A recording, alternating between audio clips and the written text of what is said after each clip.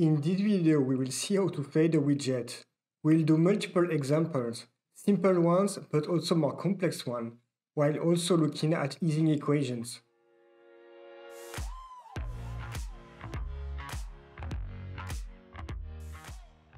Hello and welcome to this How to TouchGFX video.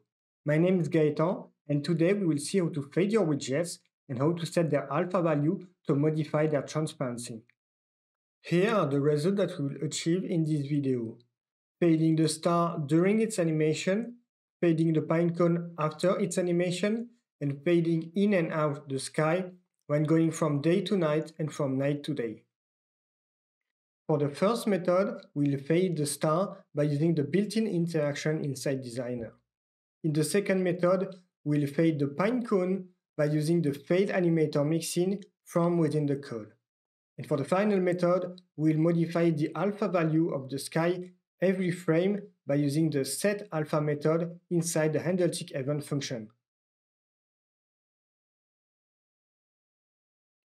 The simplest way to smoothly fade a widget is to use an interaction. It allows for a quick design but with limited feature. For most design, it is the best solution. We will start this video by taking the GUI that we created in the previous video, MoveWidget. This way we already have the star image that we want to fade, and we already have the flex button one that we use as a trigger.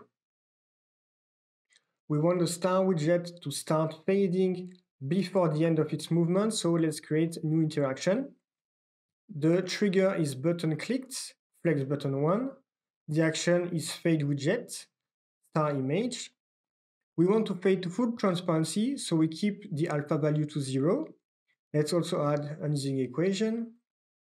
And the movement lasts for 1000 milliseconds, so we will start the fade at 600 milliseconds and we'll make it last for 400 milliseconds. Let's see the results. It's perfect except that it only works once, so let's fix this by putting the alpha value back to 255 once it reaches 0. To do so, we'll check can trigger another interaction. We'll create a new interaction. This time the trigger will be another interaction is finished. We will select the interaction we previously created. The action will be to fade a widget, the star image, and this time we'll put the alpha value to 255. The rest can be left as it is and it will be perfect. Now we can see our shooting star as much as we want. With interaction, our shooting star looks even more realistic, without having to code anything and very quickly. Interactions are truly a great tool if you know how to use them. Using an interaction to fade a widget creates FadeAnimator, which means we can use it in code. Let's use one to fade the pinecone image after it fell. To use the FadeAnimator, we need to enable the mixin for that specific widget. Now let's generate code and jump into the code. In generated, GUI generated, source, screen1 and screen1 view base. Here we see the function for the animation. We see the FadeAnimator, so let's copy it and paste it in the function pinecone.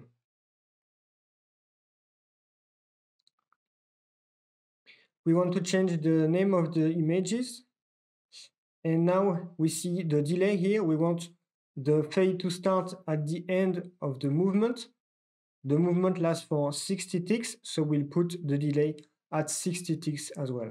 For the FadeAnimator itself, the first parameter is the alpha value, then is the duration, and finally the easing equation. We want the final alpha value to be 0, to be completely invisible, so we keep it as it is.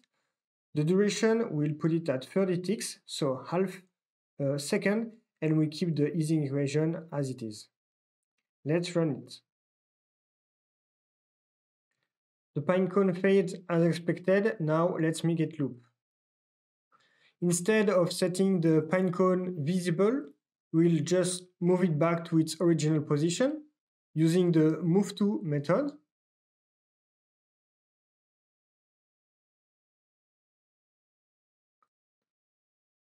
Also, we will set its alpha value to 255, so it is visible.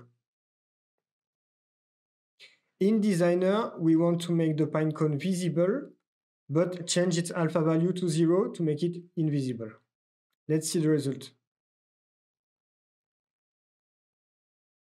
Now it can loop. A FadeAnimator can be used if you want to animate your widget in the code.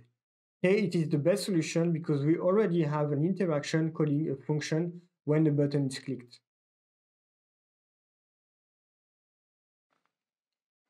In this last technique, we will see how to get full control of the fade animation by using the setAlpha method inside the HandleTickEvent function. Previously, we changed the sky without any transition. This time, we will fade in and out the sky to make a clean transition between night and day. First, inside Designer, we will remove the container that we do not use anymore. We'll keep the day image, the day sky, and the night sky. Now, if we change the alpha value of the day sky, we can reveal the night sky. So that's all we'll have to change in the code. Speaking of code, let's jump into it. Let's start by removing the two abrupt transitions using the setVisible method. Instead, we will use the setAlpha method, which value can range from 0 to 255. But 255 ticks is too long, it's almost 5 seconds. So let's try to get that full transition in half the time. So the max value of 127 should get the max alpha value. To do so, we'll create two new transitions.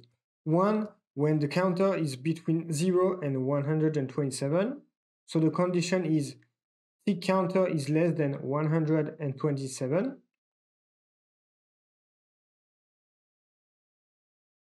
And the second condition is when the tick counter is between 360 and 487.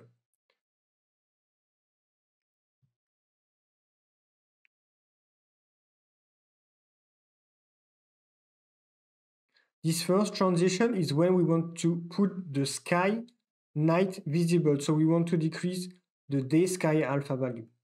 The second transition is when we want to set the day sky visible, so increase its alpha value. So we'll take our day sky image, set alpha, and we want to increase it, so we'll just put tick counter. But we also have to multiply it by 2 because the tick counter only goes up to 127. Now we have to invalidate, and that's all for this transition. For the second one, it's a bit different because we want to decrease, so we take the maximum value to which we remove the tick counter value. This way we get a decreasing order from 127 to 0. 487 minus tick counter, and let's not forget to multiply it by 2. And we invalidate as well. Now let's run the code and see the result.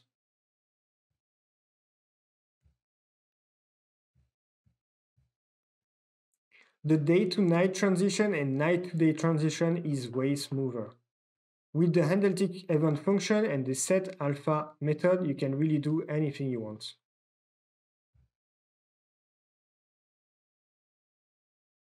In this video, we have seen 3 ways to fade a widget. First, we use the built-in interaction to get a quick animation.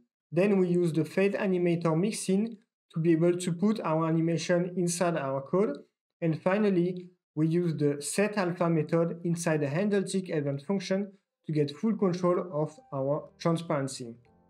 If you want to keep learning, you can check our documentation, our API, and our tutorials on our website. Please find the link in the description.